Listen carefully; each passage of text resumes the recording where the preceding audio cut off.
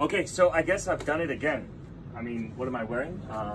No, I don't own a motorbike, but how cool is this? It's a something jacket, you guess. We live in a very left-leaning world now, so I'm not allowed to say much stuff, otherwise Peter will come and do something bad to me and stuff. But look, we've got this here, which we can use to tighten if we want to, and I like stuff tight, you know me. And we've got all sorts of zips. So if you're like Peter Parker and you've got a notebook in one pocket, oh, look at that, wow.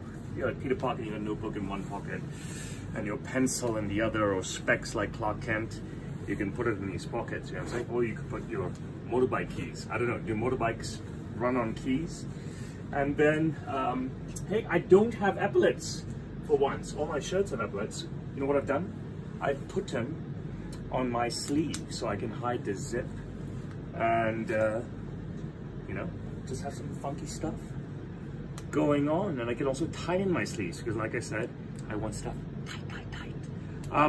One thing, people talk about patches all the time and want to put patches on jackets. I think that's like molesting a brand new jacket. But I went ahead and put patches on these, you know what I mean? Because it's like biker, and what do I know about biker?